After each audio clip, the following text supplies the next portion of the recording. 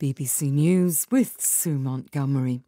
The US Coast Guard says presumed human remains have been recovered from the wreckage of the submersible that imploded on a voyage to the Titanic earlier this month. All 5 passengers on board were killed. Medical officials will analyse the remains, as Peter Bowes reports. Debris from the sea floor is now being examined by investigators from several international jurisdictions with the hope of determining the cause of the accident.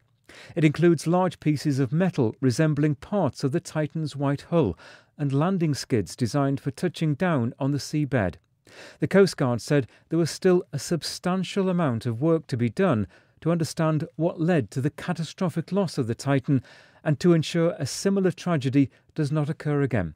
French police have arrested 11 people in another night of protests in the suburb of Paris, where a teenage boy was shot dead by a police officer. Cars have again been set ablaze in Nanterre and fireworks aimed at officers. President Macron has appealed for calm and described the close-range shooting as unforgivable. Mornia Labsi is an anti-racism campaigner in Nanterre who knows the teenager's family. She says someone must take responsibility. I saw the video and what I see is a policeman shooting a young man for nothing. I was angry. You have to know that the mother has got one son. And of course, she was very sad. But in the same time, she talked with the institutions, the mayor of the town, and she said to him, "My son is dead, but I don't want anyone dead in these conditions." The pop star Madonna has postponed her world tour after contracting an infection.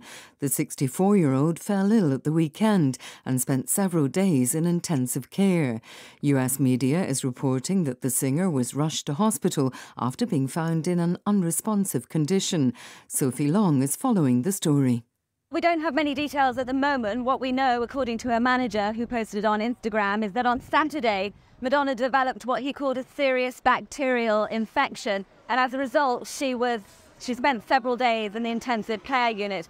Now, we are told that her health is improving and that she is expected to make a full recovery, but at the moment, she is still undergoing medical care, and as a result, her team have decided to suspend all commitments, which of course includes her celebration tour. Joe Biden, who's seeking re-election, has delivered a speech in Chicago pitching his economic vision for the US. Branding it Bidenomics, he said it was another way of saying restore the American dream. His plans include taxing the rich to fund areas deemed critical to national security. BBC News. An armed man has been shot dead outside the US consulate in the Saudi city of Jeddah. A security guard of Nepali origin was also killed in the gunfight.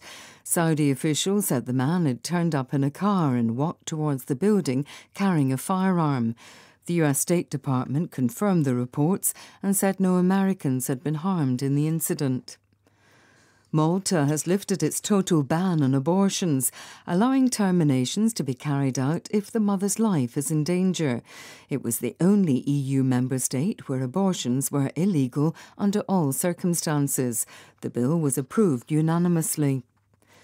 More than 100 million people across Canada and the United States are under air quality alerts as smoke from wildfires in Quebec drifts westward.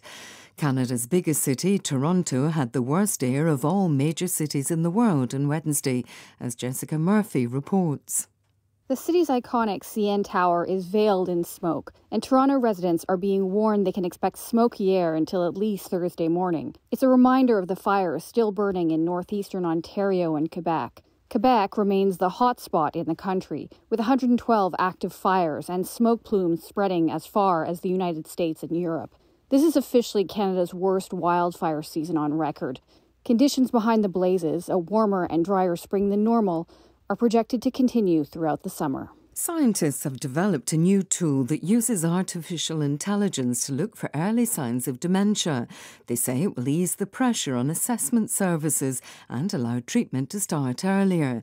The tool uses a virtual character which can be accessed on a device at home to talk with the patient, whose language and speech patterns are then analysed by AI to look for signs of memory diseases.